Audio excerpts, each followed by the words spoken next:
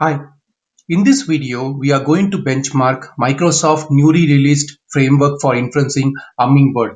What I'm going to do is I'm going to talk about what is Hummingbird, what is the purpose of benchmarking, and why do we need a framework like Hummingbird, right? So Hummingbird is a library for compiling your trained machine learning models.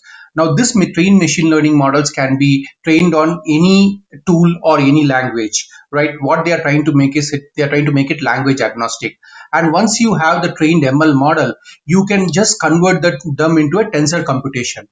So once you have a tensor computation in place, what you can do is you can vectorize the output and run it on GPUs or any device accelerators. So that is the main purpose of this particular tool. Now, today what Hummingbird does is Hummingbird supports a variety of tree-based classifiers and regressors. So when I say tree-based classifiers, they today support like scikit-learn, decision tree, random forest, LightGBM and XGBoost classifier and regressor, while they are planned to add more in the future, right? If you see the link over here on the top, this is details this is a paper that has all the details, and it has a lot of benchmarking stats as well. Now, one of the stats that we are going to cover today is XGBoost, right? What that paper claims is like by using by using the Hummingbird package, XGBoost performance can be accelerated. Now we are going to validate that claim by testing it ourselves. Now, why do we need a framework like this? If you see, there are a lot of real world machine learning application where we need very fast inference. Now, a typical example is an hacker enters a network of an organization. We need to catch that hacker as soon as he enters until he steals the data. So we literally have some microsecond or millisecond to detect that a hacker is in a network and stop him. Or it can be a credit card fraud. Somebody goes and swipe a credit card, we need to approve or decline the transaction.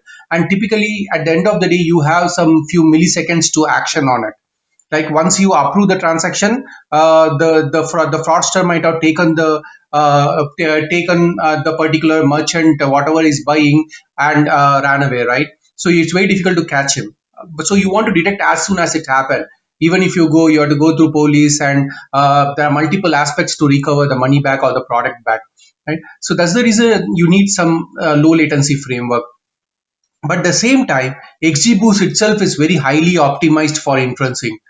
So does it make sense to use one another framework is what we are going to see, right? You can read this paper to see all the benchmark. I'm not going to go to the paper, but let me start with the code part of it. First, we will run XGBoost, benchmark the output. We will do for single record inference. We will do for batch inference, and then similarly we will do it on CPU, GPU, and similarly we will do it with Hummingbird. This will be a very short video. I hope so. Right. So let me first check whether I have GPUs in the environment. If you're on Colab, make sure you select the GPU environment. Here you can see I am allocated a GPU. I'm going to allocate a Tesla P100, and then I have around 16 GB of memory over here. Right. I have already trained a model. One of the data set that they are compared against in the paper is called co-type. I have trained the model in the exact same data set. I have downloaded the model, and also I have downloaded some test data set. Now, if you want to know the training part of it, you can click the link on the top and watch my previous video. I used the exact same data set in my previous XGBoost video to train it. So if you see on the top, I have already trained the model, and what I have done is I have saved the model over here. And then similarly, I have saved the test data set over here. So I'm just saving a NumPy array of test data set, which I'm going to validate. The test data set has around 145K records, which I'm going to benchmark on. Right. I'm not going to sit on the training now. It's going to take some time. So you can try it out. You can watch the video. I will also share this particular notebook in my GitHub repo. You can go and download it and do it by yourself. Right. So let me import the XGBoost and NumPy package first.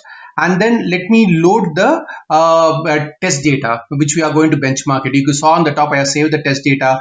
What I have done is I have uploaded this test data and the model in my Colab environment. So I'm going to just load the test data, and then I am going to just quickly view my test data. So if you see this test data, it is nothing but a NumPy array. It has around 54 columns, 54 features that we are going to use and predict like between 7 classes. What is the cover type of the forest area? That is the idea, but we don't have to need to know more about that part. It has around 145K records and 54 features, as I said. All right. So the very first thing I'm going to do is I'm going to take this data set. I'm going to create a D matrix out of it. Now, when we talk about XGBoost, right, what you do is you create a D matrix and then pass it to the predict function. That's what you do. You can either use this or you can use the scikit-learn API and directly pass a pandas data frame or numpy array. But I'm going to use D matrix in this case. So what I'm doing, I'm creating three D matrix. The first D matrix, I am taking all the test data and then passing it to d test underscore all. In the second D matrix, I am taking only one row and then passing into d test underscore one. The reason is I want to evaluate first for a very large data set, the second for a single record. In the third case, I'm taking 10,000 rows and passing it to dtest underscore 10k. I want to evaluate for 10k records. I am getting benchmark against multiple size of data set. So I have the D matrix. Now what I'm going to do is I'm going to load my trained model. The very first thing I'm going to do is I'm going to use CPU to inference the incoming data. Now you can check how to do in CPU and GPU. I will show it to you. First, let me do CPU. So what I'm doing is I am calling the XGBoost booster method. I am assigning nthread to. You can just remove the nthread as well. Nthread is how you want to parallelize your execution. Now the way I have trained this model is, let me quickly create an text and write it on the top. I have put the n rounds, that is the number of tree to be created as 1000. And then what I have done is I have tree depth parameter to 10. Now these are the two parameters that I use to train the model. So since this XGBoost is an ensemble model, it is trained for around not 10,000. I'm sorry, it is trained for around 1000 trees. And within each tree, the tree depth is around 10.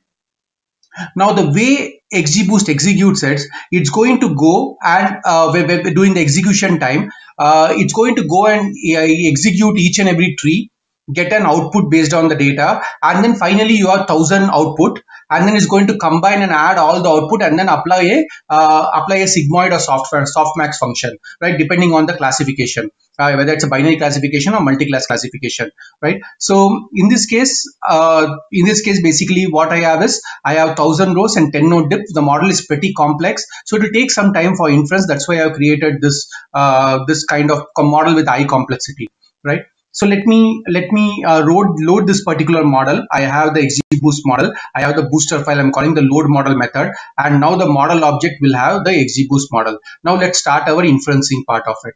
Right. So very first thing I'm going to do is I'm going to take a single record, the dtest underscore one data frame, and then I'm going to call the model.predict function. I am telling time it and I'm telling 3 iterations, so it's going to pick the best of 3 iterations. There is always a overhead when you do the first inference, because the data has to get loaded into the memory and get cached, or the model has to get loaded into memory and get cached, right? So that's the reason I have kept 3 rounds. Let me run this. And then it's going to run it, and then it's going to tell me how much time it took, what is the best iteration, right? If you see over here, basically it is telling the best of 3 is 14.1 microsecond. So to inference on one record, it has taken only 14.1 microsecond to basically execute the 1000 trees and 10 node depth. Now, when building a boosting model, typically the second tree is dependent on the first tree, the third tree is dependent on the previous 2 trees. That's the way boosting method is built. Because the boosting method, the subsequent trees tries to correct the error of the previous tree. But during inference, there is no restriction as such. You can run all the 1000 trees in parallel. Right. So when you are deploying a model, you can heavily customize it. You can run all the 1000 trees in parallel, and then you can get the data out. During inference time, there is no such dependency. Right, so that's why you can set, if you have a good number of cores in your system, you can set the nthread parameter that I have set to even like 20 or 30 or whatever it is, right? So here if you see the 14.1 microsecond for a single record is the best, right? Let me run for 10k records, and let me also run for all the records, right? So first let's wait for the 10k.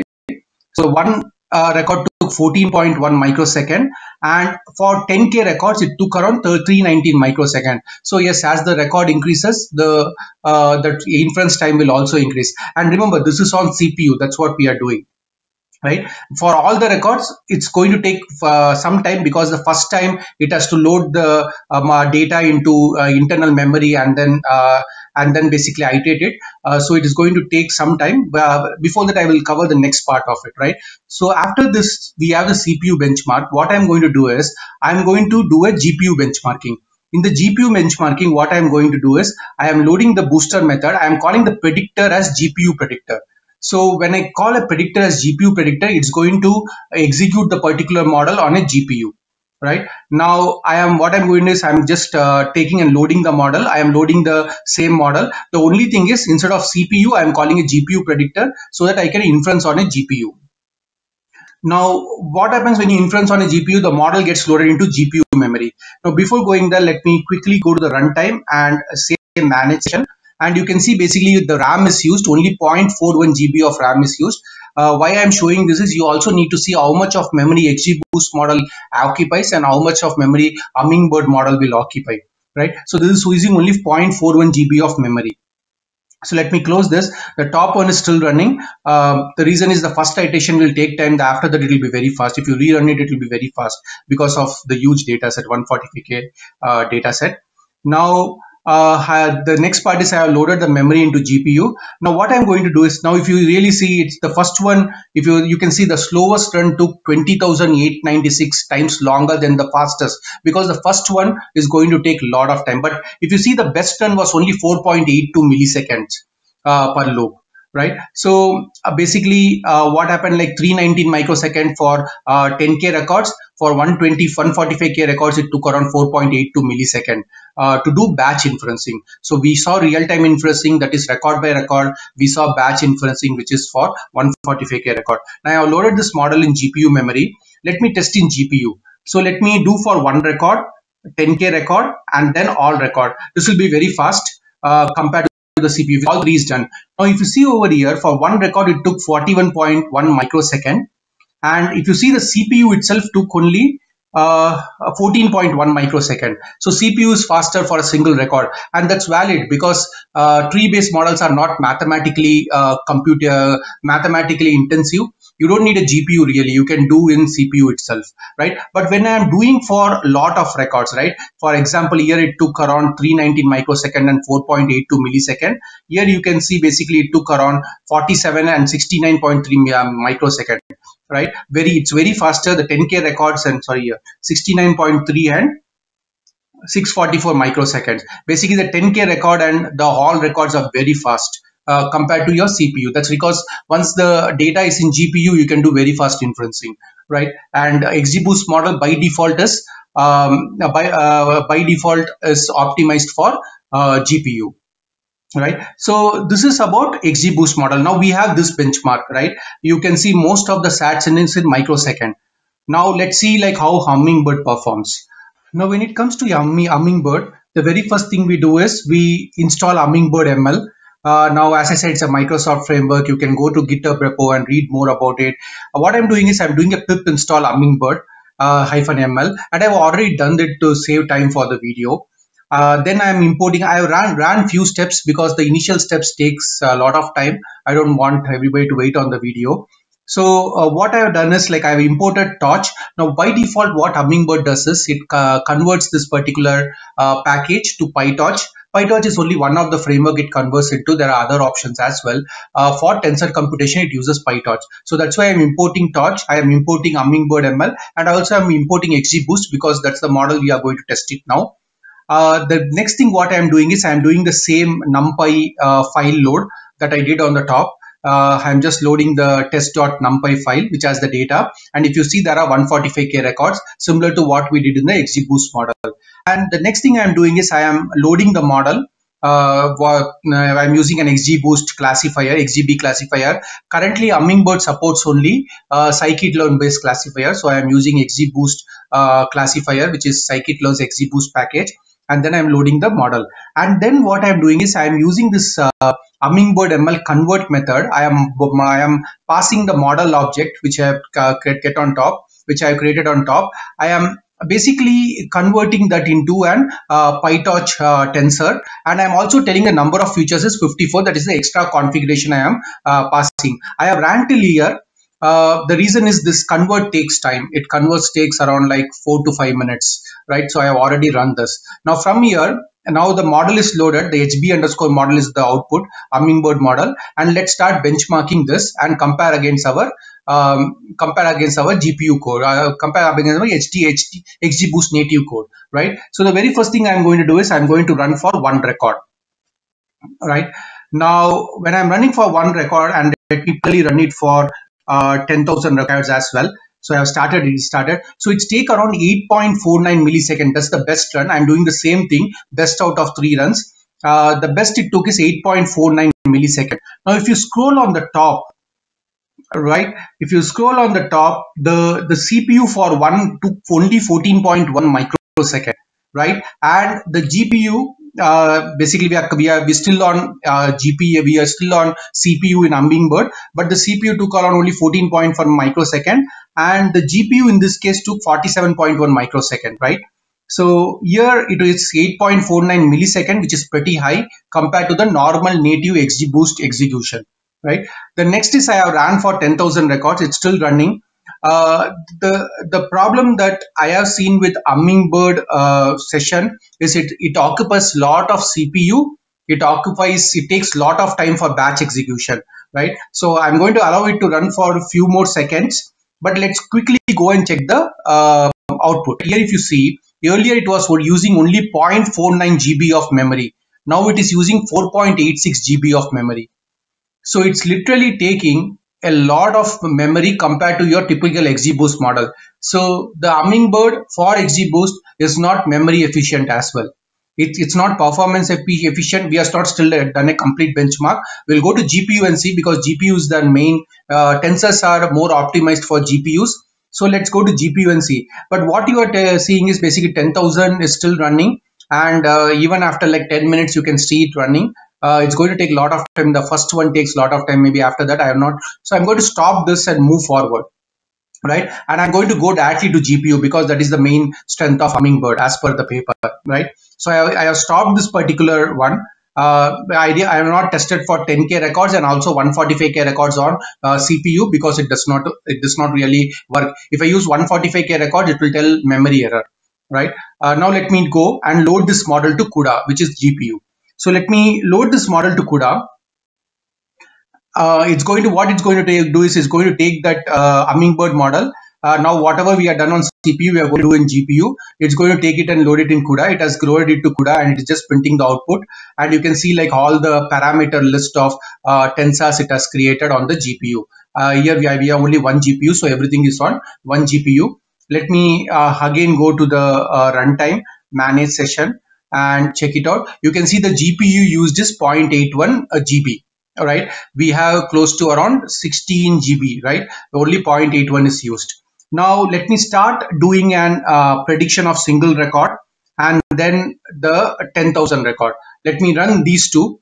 So the single record took 1.17 millisecond, which is better than Hummingbird CPU, which took around, I think it took around 8.49 millisecond, but still it is not great compared to what XGBoost native took. XGBoost native took only 47.1 microsecond, which is like way too fast. It is multiple X faster. And in fact, the CPU itself was very fast when it comes to the XGBoost native model, right? And similarly, even for if you take for 10,000 records, it is taking around 180 millisecond. And there, if you see the XGBoost, it was still in microsecond. It was way fast even for 10,000 record. Let me go again to the runtime and see the GPU usage. Now the GPU usage has bumped up to literally 4.27 GB. And when I was using XGBoost, it was literally like 0.2 or 0.5 GB usage. So the GPU usage has literally bumped up. Now the final thing I want to check is for 125K records. Does it work? If you saw like XGBoost native on GPU, it really worked. It was still taking only microseconds, right? Let me run this, and you can see basically immediately it throws an CUDA out of memory error. So what I'm seeing output of Hummingbird, at least for the XGBoost model, and reason why I have tested XGBoost is the most popularly used ensemble modeling technique. So I have used XGBoost. If you take the same XGBoost model, XGBoost native performs way faster. You really need to have tensor computation. Even XGBoost supports GPU, and you can directly use XGBoost. And XGBoost is very memory efficient. because you don't want one single model to just converted into tensor computation occupying all the memories. So if you're thinking about XGBoost, you do your own benchmark. This is just my benchmark that I have done, but you really see if it's worth it for you to really do that. Maybe it will get better over time, but I still feel like XGBoost will be way faster than native method. Right? Yeah, that's it about it. Thank you very much.